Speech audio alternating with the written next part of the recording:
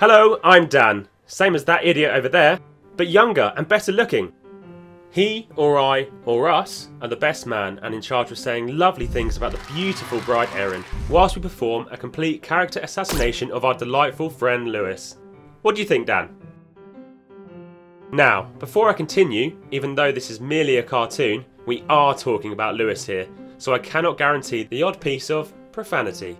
Those that are offended by the words f***, bollocks, bastard and shit probably have been invited by accident, so best leave now. Anyway, like I said, I'm Dan, Lewis's best friend, and this is our story. I remember the first time I saw Lewis. It was the spring of 2006, and we were still at school. I was tall, dark and handsome, graced with silky sporting skills, popular, but academically average. Lewis was, well, Lewis. At approximately 5'4" on a good day, chubby, disruptive, lazy, and worst of all, curly, you see, Lewis was an oddity, a mystery, an enigma, but there was something magical that drew us together. At first, we weren't the most visually suited best mates, I have to say. Considering I'm about 10'3", and he was the height of a 7-year-old, at times we could have been mistaken for father and son, Willy Wonka and his trusty Oompa Loompa, or Gandalf and Frodo, but we bonded over our love of straightening hair and pop punk. Pretty soon, we were destined to become the greatest punk rock outfit that Royston had ever seen. Or not. By the time we hit 18, we'd become almost inseparable, but our relationship was to be put to the test by Lewis's newfound love of the ganja plant. Once the haze had cleared, with most of Lewis's brain cells, we found each other again, and Gandalf and Frodo's adventures would continue. One year, I joined Lewis on a family holiday to the Dominican Republic. Lewis took it upon himself to book a boat trip.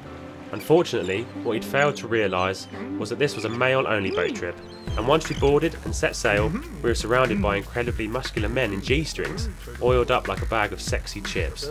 Even to this day, I still don't think Lewis realised there were no women on board, but it wasn't the first time Lewis had shown an inaptitude for the ladies.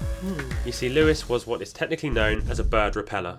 Whether the ladies were put off by his lacking height, inability to straighten his curly mop, or the fact that he was camper than a row of tents, I will never know. Sadly, he had very limited luck with the female species. I do recall one party where we thought Lewis's luck may have turned a corner. We had arrived at a friend's house already rather merry, and the party was in full swing. A rather rotund young lady had instantly taken a shine to Lewis, and it wasn't too long before they were swapping saliva on the sofa. I was sat right next to the sad couple with a serious case of the munchies and a large bag of crisps. Gradually the night went on, the room got darker and the bag of crisps got smaller. The rotund girl's head grew gradually lower towards Lewis's lap. Before long, I felt there was more than saliva being passed between our lips.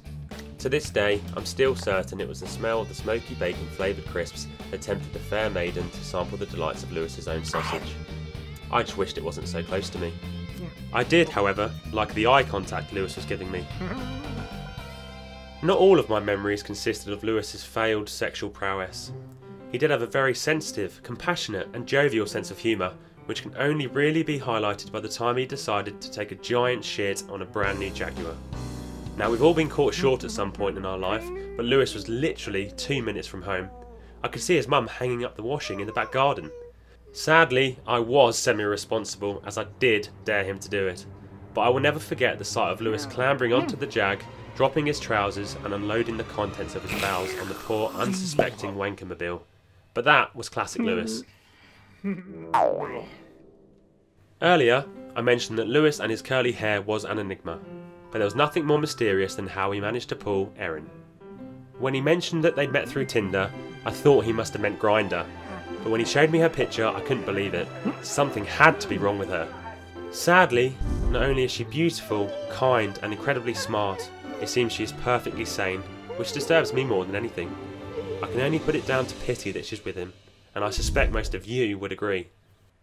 One day, Lewis said that Gandalf and Frodo had one last mission to complete, to forge a ring and bring it back to his one true love. And so, we set forth, battled punk demons, gay orcs and hungry giants, returning triumphantly with one ring to not only rule them all, but most importantly, Erin. So now it's time for me to pass you back to the lanky fool over there to continue this story. He is neither as charming or as witty as me, but I have the added benefit of a scriptwriter, animation team and director, so please be kind. He's already changed his pants twice and already on his 5th pint. Over to you, big man, and good luck.